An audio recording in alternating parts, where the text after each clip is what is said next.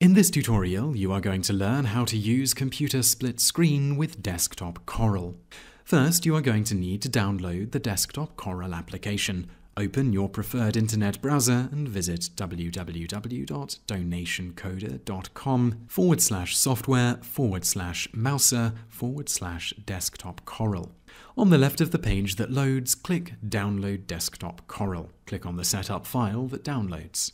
In the dialog box that appears, click Run. Click Yes in the next one. Click Next 4 times, then click Install. Click Next and then Finish. Click the Start orb and then open Desktop Coral.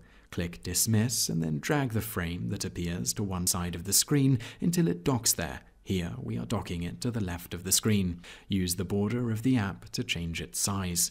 Now let's look at what we can do with this functionality. Here we will open Notepad and enter a couple of lines of notes, like a to-do list.